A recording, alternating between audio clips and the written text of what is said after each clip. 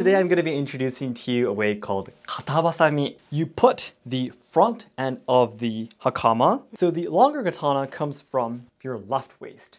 Now it's time to fold the hakama.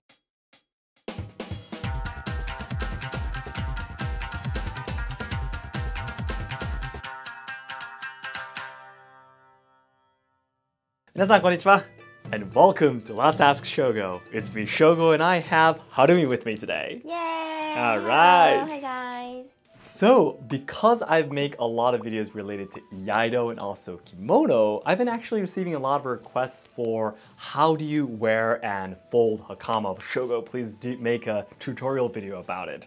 And thank you so much for waiting. This video is going to be that. Yay! So I'm actually going to be taking off the dogi and the hakama I'm wearing right now, and I'll be showing how I put on the top dogi, how I wrap the obi, how I wear the hakama, and also later on I'll take it off and show you how to fold the hakama too today.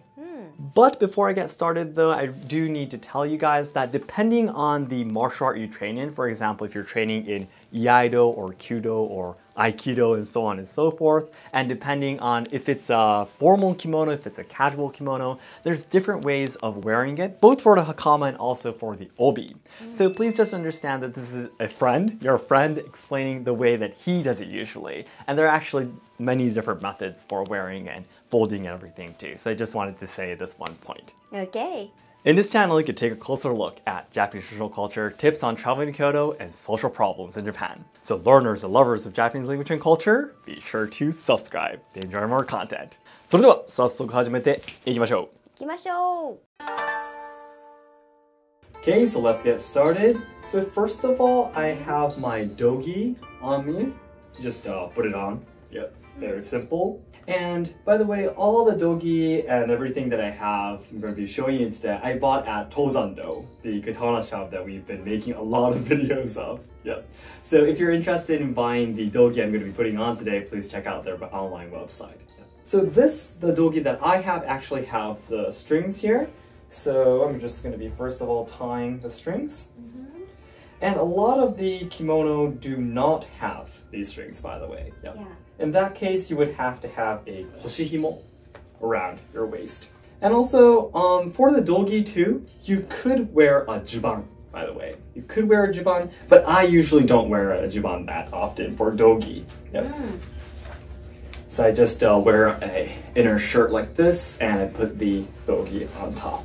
If you just tie the two knots, the top is already done. It's easy as that. Super easy. Very, very easy, yep. So the next I'm going to be putting on the obi. Yay! Yep. This is a simple kaku obi. It's the typical obi that men put on. Yep. I think men only put on the kaku obi, right? I think. No, there is a heko obi too. Oh yeah, that's right, that's right. Yes. But I actually never put on a heko obi before. Yeah, so only the kaku obi. Heko obi is super casual one, so. Oh, okay. So this one is probably more common. Yeah. All for budo training and also just a fashionable kind of kimono, this kakobi is used.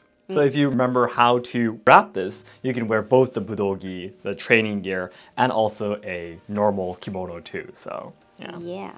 And there's actually a lot of ways to wrap the obi for men as well. But today I'm going to be introducing to you a way called katabasami, which is probably the most simple way to tie the obi. Yeah, I think so. And especially for budo training, you want to get dressed as soon as possible, you know, because you want to move on to training as soon as possible, right?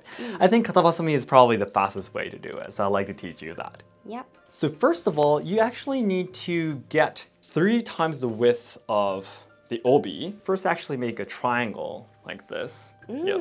And then you fold it in, and then you fold it in again. Then that's actually the 3 times the length of the width of the obi, right? It was right here. That's right. You don't actually start wrapping the obi on like this. You actually have to fold it. Fold the end in order to use it. So you come here. So 3 times is about here. Yep. If it's going to be an obi that you're going to be using for a long time, I think you could just, for example, put like a pen, write something with a pen in the inside to indicate it, or you can iron it. Yeah, so you can absolutely know where the length is, which is about here. But it doesn't have to be exactly that length, by the way. It's just approximately this length. Okay? And then this is the way I usually do it. You put this on your waist. Yep. And depending on the person, they say you should start with your left waist, right waist, but I start with my right waist. I think it differs between Kansai and Kanto, I think. Yeah, that's I heard right. it before, yeah. But I think I'm doing this the Kanto way. Actually. Oh, really? Yeah, I was born in Kansai and I'm living in Kansai, but I think this is the Kanto way. The person who taught me was originally from Kanto, so yeah. So I put this on my right waist here, right under my belly, my stomach, and then you simply wrap the obi around me 3 times. Yep. Go like this. Keep the folded obi here that you were just holding onto out, so you can use this later, okay? Now, it's important that you churn and not the obi, so that you can keep the obi neatly under your belly. If you churn the obi and you stay still, it's really difficult to make the right line with the obi here. Yep, this is important. I think it's the same for women's kimono too, right? How do you mean? You can't drag the obi. Yeah, exactly. It's best that you don't drag it too, so. And then after wrapping the obi around yourself 3 times, this is still really, really long, right? Yep. Whoa. So then you actually have to fold it in like this. You fold the end and you adjust the leftover length, right? You fold it in like this and you put it inside. Yep. So there's actually 2 layers of obi here. And then this folded end comes on your other waist. In my case, on the left side. Okay? So you have this folded one, and you have this end here on the other waist. Okay? From here, it's going to get a little bit difficult. We need to tie these 2 ends together. Okay? What we're going to be doing is you pull this first folded obi out here. Okay? You pull this out, and then you put this underneath the other end. Okay? You put this underneath the other end, and then you need to bring the other end into the hole that you just made. Like this. And then you make the first knot like this. And then afterwards, you leave this here. This one, the bigger obi end, you put this inside the outer layer of the obi that's wrapped around your waist. So, and then it's done. Wow. As simple as that, yep. And if the obi is shown, like if you're wearing a kinagashi style kimono, it is better that the length of these 2 ends are the same. And personally, if you're just going to be training in budo and such, I think it doesn't have to be exactly the same length. If it's firmly tied on your waist, I think that's more important. So I usually don't mind that much. So now that the obi is on, let's move on to the hakama next. Okay. So this is the hakama. I'm gonna be putting it on. Yeah. So most hakama, especially if it's a budo hakama, they're a type called umanori bakama. Yep. So it's more like simply just baggy pants. You can see the left leg and right leg are separated. Yeah. Umanori means you're able to ride a horse with it. Yep. There's another kind called andon bakama. Yep. But the andon bakama doesn't actually have the separation inside, so it's more just like a straight skirt. But these ones are definitely more easier to move around. Yep. Because if it's an andon bakama, you probably won't be able to do yaido and all the other martial arts. Yep. So you simply hold the front and you put your left leg in, right leg in. Be careful that your left leg and your right leg are in the proper sections, by the way. Sometimes you accidentally put both of your legs in one section and you can't open up your legs like this. Yeah. Sometimes people do not notice this at competitions and exams at Yaido. What? Yeah, and they can't open up their legs and they have to leave because they wore their hakamas incorrectly. Wow. Yeah. So you need to be careful that you have each leg in each section, okay? Like this. Then, first of all, you put the front end of the hakama right over your obi like this. Right over. Yep. Be sure that the hakama is right in the center. Yep. It doesn't want to be here or doesn't want to be here. Yep. Be sure that the middle fold is right in the center of your body. Okay? And then the front side of the hakama has 2 strings too. So this goes behind, crosses, and it's better to make a X like this over your obi. Okay? And then this comes back to the front, and this time, under the obi, you cross the 2 strings like this, okay? And then you fold it over. So the front side started here. Once it crosses behind over the obi, it goes under the obi this time, okay? So there's 2 areas here. And then again, the front string comes behind you, right? This time, you tie the end of the strings under the obi tie right here. Yeah. And the way you tie it, anything is fine. If it's tied, it's completely fine. It can be anything like this. Okay? So it's done. And then now you bring up the back of the hakama. Now, on hakama, you usually have these plastic plates here. This is meant to be inserted into your obi here. The back of your obi. Exactly, exactly. Yep. So between your body and your obi, you put this in. So the back of your hakama will be supported here. There are some hakama that doesn't have this, but I have never ever worn a hakama that doesn't. Yeah, so most hakama has this. Yep. So you insert this here, and then you put the back support, this plate, right over the obi. Yeah. In the past, this was actually made from wood, but I think now it's mainly made from plastic. Yep. And then the back of the hakama actually has strings here too. Yep.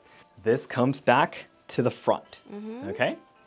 And then the back string that comes from front will be crossed in front of you like this. Crossed in front of you like this. Okay. And then the upper string that's above the other one goes under all of the strings that you wrapped under the obi. Okay? Picks everything from down up, you put it in. Okay? So now all of the strings under the obi are all bundled together with the string from the back support. Okay? So it's all here. From here, there's actually different ways to tie the front of the hakama, but I'm going to be telling you the way it's called jumonji. So in yaido or in kimono hakama, this is probably the most common way, typical way that you do it. Okay? So you firmly tie it, and then from here, the bottom string, you fold it, you fold it to make this in the front here. Now, depending on the hakama, the length of the string is different. Yeah, but I would say it's about 15 centimeters. Yeah, about a middle finger, ring finger length, yes, is what you're trying to fold it into. You fold it, and then you place it sideways, right in front of you, okay? And then the other string that you have left, this is going to be wrapping what you just made with the bottom string, okay? So you pull it to the middle, you have it here, right? This goes under it, and then it goes under it again, until the upper string is at a right length. And then at the very end, there's no more to wrap around, right? At the end, you stop it here, adjust the length to the side a little bit, and then it is done. Like this. Beautiful. So this is the jumonji, the 10. Ju is 10 in Japanese. So this is the 10. Kanji character, right? Exactly, the kanji character that you made. Yep. So now you have the obi on, the hakama on, and this is basically the way you wear a hakama and a kimono. It's done. Great. Very, very simple. Yep. However, though, if this was a kimono, that you will usually be wearing a tabi socks, though. But for me, this is just the budogi, so I usually wouldn't wear tabi, so I'm not wearing anything today. But you would usually wear the socks. So this is how you wear the hakama. It's completed. Yay! So guys, now that we have the hakama and kimono on, I actually wanted to teach you how to equip the katana on the hakama too, by the way, the 2 katana. First of all, you start off with the wakizashi, the shorter one. Yep. This wakizashi is inserted into your belt and hakama from the center of your body. Yep. And again, you wrapped the obi around your waist 3 times, right? Yep. So there are actually multiple layers. The wakizashi goes into the layer that is closer to you. There's actually 2 sockets where you can put the katana in, but the inner socket that's closer to you, that's where the wakizashi goes in, from the center of the body. And then, your katana are always on your left waist, by the way, so it comes out from this side. The pocket hakama has is for where the katana comes in. Yep. So, you actually put one of the strings under the katana. So this supports the katana here. Okay? Yep. So the tsuba comes at the center of your body, and you have the wakizashi on. Cool. The next is the uchikatana, the longer katana. Now this longer katana does not come into your hakama and belt from the center of your body because you already have the wakizashi here. So the longer katana comes from your left waist. So you put in the uchikatana on your outer layer of the obi. It's a different layer from the wakizashi. You put it in from your left waist, and again, this also goes under one of the strings as well. Then it goes in on your left waist like this. The sagyo string can be just placed over your katana like this. Okay? And then the tsuba of your wakizashi, the shorter katana, is at the center of your body. The end, tsukagashira, the end of the handle of your uchikatana is at the center of your body. And then the 2 katana are well balanced. Yep. So this is how the samurai wore their hakama during the Edo period. So cool. So now then, let's move on to folding the hakama next. Now it's time to fold the hakama. Okay? So it's best, I believe, you kneel down on the floor and you hold the hakama this way, as if you're going to be putting it on. Okay? You fold it like this. And then the back support, you actually hold it under your chin, like this first, okay? And then you open it up, and then again, in the inside, there is a section that separates the left and right leg, right? You have to fold it in to the right side to fold it neatly. So, you fold the section to the right side, and then you're able to make the hakama completely flat, like this, okay? And then, you put it down on the floor, but first, gently, so you don't break it, you first put the back side up, like this. And then, the strings doesn't matter for now, so you just move it aside. And then you first make the back side clean, but that was actually already perfect. Yeah. So you make the back side, all the folds neatly together, like this. Okay, so the back side is completed. Okay, so now that the back side is okay, you fold this area here, the end here, the center of the hakama. You hold on to all of the folds together. You flip it over from here, okay? So you flip the hakama over. Yep. And then you might be thinking, oh no, Shogo, you made it all messy. But don't worry, if the center here is neat, all the other ones we are going to be fixing from here. Okay? At the back, you don't have to care about all the other ends. Only the middle needs to be clean at that point. Okay? So from here, let's make all of the other folds properly clean as well. So the back side and the front side, there's different folds. So you can't fold them both at the same time. Yep. So you start from the back and move on to the front. Okay. So once you do it neatly, now the back and the front, all the folds are neatly done. And then from here, it depends on the hakama. You could fold in the ends without folding in the sides, like this, and putting the hakama together like this. But if you want to make it smaller, you could fold in the sides. For most budogi hakama, you would fold in the sides, which means folding in the sides like this. Okay? Yeah. And then from here, we're going to be folding in twice. So first the bottom end, like this, and then the top end, like this. If you fold it this way, it turns into a clean square shape. Oh, beautiful. Like this, yep. And then from here is where you do the strings. This is when the strings are finally done. It's gonna get a little bit difficult from here, okay? Okay. So first of all, the strings that are attached to the back support are actually shorter than the ones that are attached to the front. That's right. Okay? So you bring the shorter string up. Just move it out of the way. Okay. And then the longer ones, you fold them in half. And then you fold them in half again. You cross it over the hakama like this. Okay, you cross it over the hakama. Next, other side, you do the same. Fold it in half, fold it in half again, and then you cross. So you have an X over your hakama now, like this. Okay? Then lastly, this is where the shorter string comes in. This is going to get a little bit difficult, okay? This shorter string goes over it. And then it goes under the side that that string is on. It goes over the X, goes under the whole X, and then it comes up again, right? Okay. Then this actually goes back to this side again. And then again underneath. Oh. Like that. So over it, underneath it, over it, underneath it. Okay? Over, under, over, under. Over, under, over. Other side the same, okay? So it goes over the X, under the X,